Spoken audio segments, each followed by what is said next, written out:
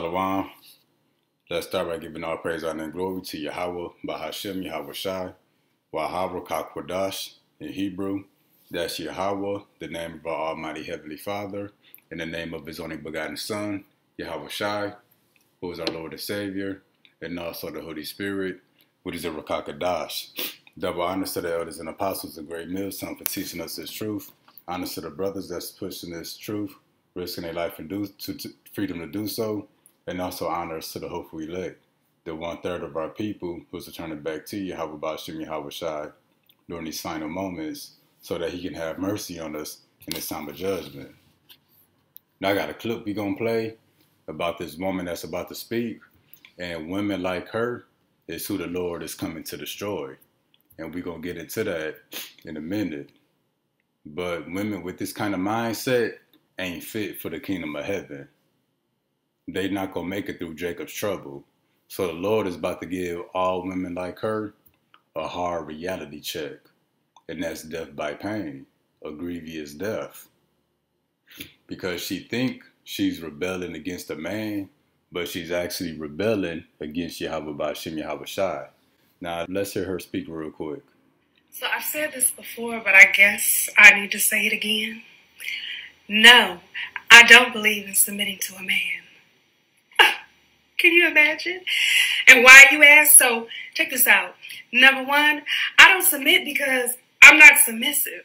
Number two, I have never met a man that I felt was superior to me. So why would I submit? Three, it is not the way of my ancestors. I am a traditionalist, and traditionally we were not patriarchal, and we did not submit to the man. And fourth, and most importantly, I literally gave you life. Why would I submit to you? Make it make sense, and it just don't. Not now, not tomorrow, not never. Okay? I hope that clears it up for you. All right, so y'all heard her, and we can imagine the kind of headache she brings to the men that she come across. Now, why did the woman feel the need to make this video? To say she's not submissive to a man, she hasn't met a man yet that's superior to her? It's because of the scriptures. Because the scriptures say that the man was superior to the woman, that the man is the head of the woman, is supposed to rule over her. So Yahweh Bashim Yahweh Shai set that up. We didn't set that up. So her making this video, she's actually directing it at the scriptures, because that's the only text that set that order. So again, she's not coming after us. She's coming after the scriptures. And the author is Yahweh Shai. And when she says that she hasn't met a man that was superior to her, her talking down on the man also includes the man of the Lord. And that also includes the Yahweh Shai. So if Yahweh Shai was here in the flesh, she wouldn't submit to him either. When he does come back, theoretically, she's saying she wouldn't submit to him either. But that's why the scriptures say, every eye shall see him, and everybody shall bow and weep and wail. So she just talking out the side of her neck. So the whole reason for her making this video again, it was aimed at the scriptures. So she said, first reason she won't submit is she not submissive. Hey, that's all cool. When all hell break loose, she not gonna have no choice but to be submissive, as she want her and her children to be protected and to eat. Also, she said, number two is she hasn't met a man that was superior to her in order for her to submit. So she says she's never met a man she was superior to. Well, I got a question. Can she bench press 200 pounds? Can she run faster than a man? Nope. Don't she bleed once a month for a week? And then during that week, she emotionally unstable. She can't make important decisions. Her rational thinking is off. Her body is affected. She's weakened, sort of crippled in a way. So how is she superior to a man? And then not only that, she says that she gave birth to the man. Well, how does that make you superior? Let's say Genesis 3:16. Until the moment he said, I will greatly multiply thy sorrow and thy conception, and sorrow thou shalt bring forth children. So yeah, women go through a bunch of sorrow to bring forth a child. They gotta sacrifice their bodies for 10 months. And then even after that childbirth, their bodies are still out of whack. Not only that, women be emotional, can't make rational decisions, hormones be all over the place. Not only that, certain women die after childbirth. So even in bringing forth a child, you putting your own life at risk. And that's a curse of Eve for eating the fruit from the serpent, which is the so-called white man. And thy desire shall be to thy husband, and he shall rule over thee. So yeah, that's another curse of Eve, that the husband is supposed to rule over the woman because of the woman is the reason that her and Adam ate the fruit from the serpent. That shows that women have poor decision-making skills. Now, we're not talking about every woman, but a majority of them that think they got it all figured out. Eve thought she had it all figured out. She was like, if I eat this fruit, I'll be wise like the Most High. I know good and evil, and I won't die. And her man was nowhere around. She thought she had it all figured out.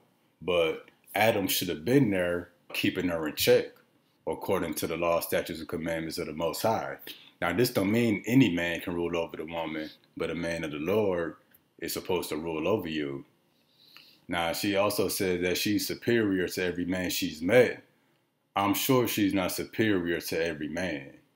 She might have a good job, but I'm sure that there's men that she know that make more than her.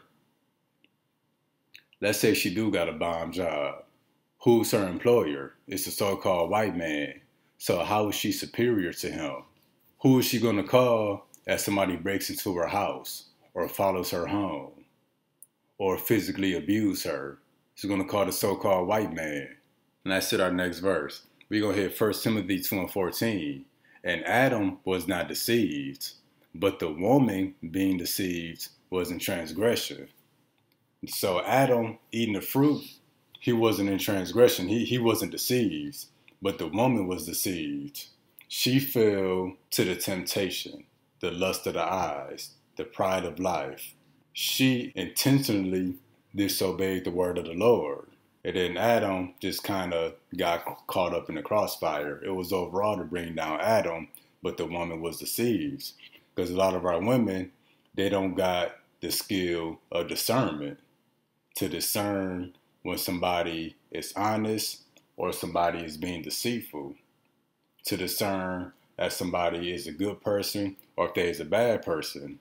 Women to say you got to see the good in everybody or everybody has good in them. Or to the woman, they think every man is cool or friendly. That's how the woman got deceived by the serpent. That's how our women is deceived by the serpent today. So just like Eve was deceived, our women is still being deceived. And this is a perfect example right here by the stuff she's saying. Now let's let this play again before we continue with the scriptures. So I've said this before, but I guess I need to say it again. No, I don't believe in submitting to a man. Can you imagine? And why, you ask? So check this out. Number one, I don't submit because I'm not submissive. Number two, I have never met a man that I felt was superior to me. So why would I submit? 3, it is not the way of my ancestors. I am a traditionalist, and traditionally we were not patriarchal, and we did not submit to the man.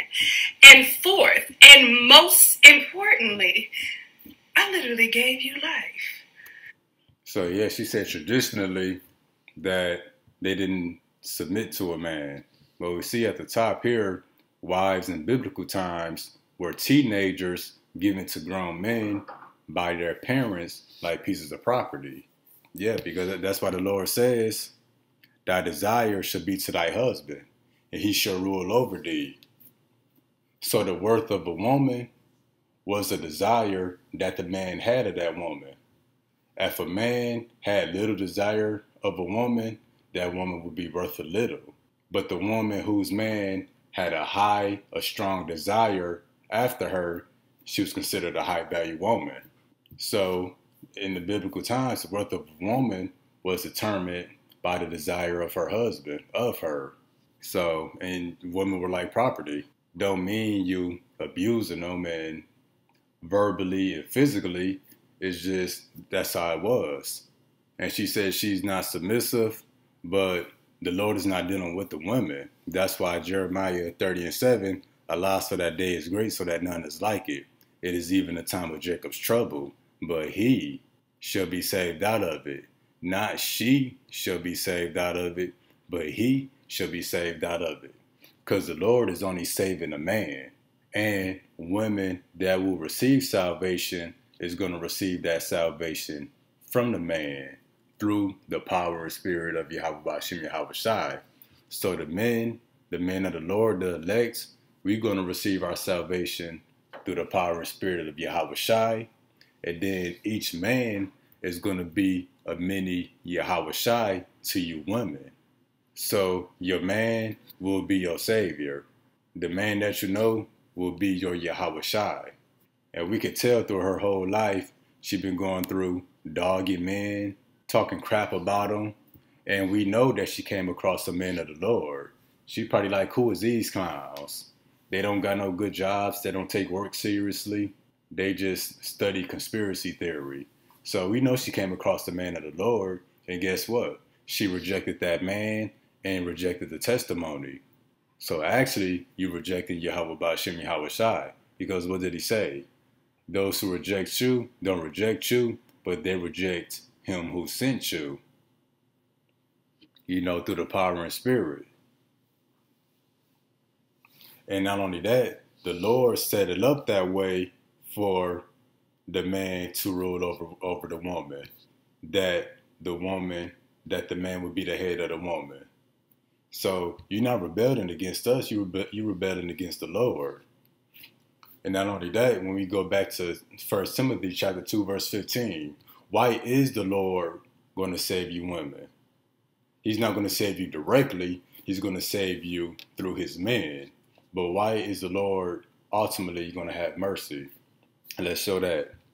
Notwithstanding, she shall be saved in childbearing, but only if they continue in faith and in charity and holiness with sobriety. So women are only going to be saved to bring forth children. That's really the only use that the Lord has for women. So that the nation of Israel and the earth can be repopulated for the kingdom of heaven. Let's read this again. Notwithstanding, she shall be saved in childbearing, meaning you women are going to be saved pretty much to have children in the kingdom, but only if you continue in faith and charity and holiness with sobriety. Sobriety means having a clear mind, your head not filled with BS. This woman ain't sober. She drunk off the philosophies of the white man, feminism, independent. She thinks she a bad bee. She don't need a man. But hey, that's why we say she not fit for the kingdom. Because kingdom, break that word down. What's the first word? King.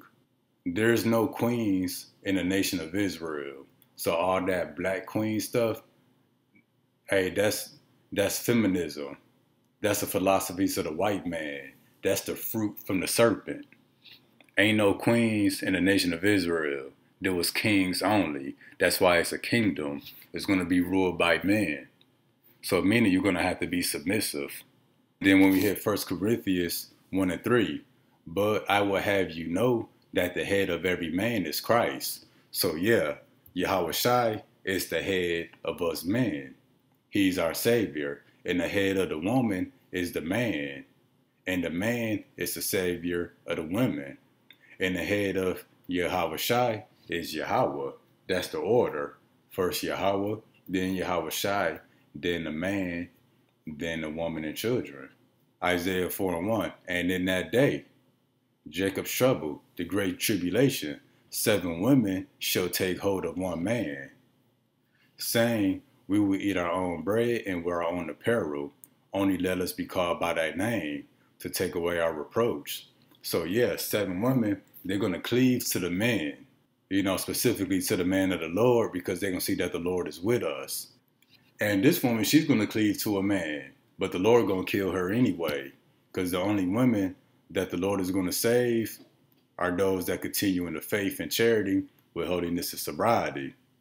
And these women going to say, we will eat our own bread and wear our own apparel. Women like to say they wearing the pants. So wearing their own apparel is pretty much saying they're not going to try to take on the role of a man. They're going to stay feminine and stay as a woman. Meaning they're not going to be trying to be the leader, calling the shots, making the important decisions. They're going to let the man do that. But only let us be called by that name, meaning let us receive mercy and grace from the Lord through you. Because remember, Jeremiah 30:7, but he shall be saved out of it, but the woman will be saved, will have access to the Lord by the men that they fall under. That's what this is talking about, to take away our reproach. So being under the jurisdiction of certain men of the Lord, that's going to take away your reproach, your shame as a woman, not being subjected to the shameful acts that women going to be subjected to. And she's going to find out she needs a man for everything. She's going to need a man for food. She's going to be submissive for food, rest, protection, water, clothing, first aid and medical supplies, and even for her children. But that's why we do lessons on videos like this woman here, to bring correction to our women that's trying to come back to this truth. An example of how not to be. This is the same woman you're going to see out there stranded in the middle of all hell breaking loose. No food, 20 men surrounding her, mechanical dogs chasing her. This is a Jezebel spirit. We know what happened to her. And to not be out there alone in the midst of chaos. But I got one more scripture real quick. Let me look that up real quick. So we're going to hit Micah chapter 7 and 10. Then she that is my enemy. So yeah, she's our enemy because she's purposely talking down the men of her nation. We're not condemning strong women, or if women haven't came across a real masculine man and they had to do it on their own by being independent, we're not talking about y'all. But when you feel like you're above the man, when you above the order that Yahweh Bahashim Yahushai said, when you make the man your enemy, she's talking about her own man like we the enemy, not realizing that she sided with the serpent, just how Eve sided with the serpent. So being strong and independent, we encourage women, to do what they got to do to survive for her children. But when you make us the enemy, that's when you messed up, because you resisting the order. You can't resist his will. That's in the book of Romans. And then also in the book of Romans, you can't resist the order. So Micah 7 and 10, then she that is my enemy, she made herself an enemy to the so-called black man. We know that's who she's talking about. She's not talking about the white man, because she knows she's not superior to him. So she made herself an enemy to us. Then she that is my enemy shall see it, and shame shall cover her, which said unto me, where is Yahweh thy God? My eyes shall behold her. Now she shall be trodden down as the mire of the streets. So yeah, her that is our enemy, that talked down on the men of her nation, that made herself an enemy to her own men, should be covered in shame through Jacob's trouble. Because she's going to find out that she's just a woman. She's going to find out she's not superior to a man. She's going to find out she needs a man for everything. Then she that is my enemy shall see it, and shame shall cover her. Shall see what? Shall see that she's just a woman. Shall see that she does need a man for everything. Shall see that she is helpless and she's not superior. Which said unto me, where is the Lord thy God? My eyes shall behold her.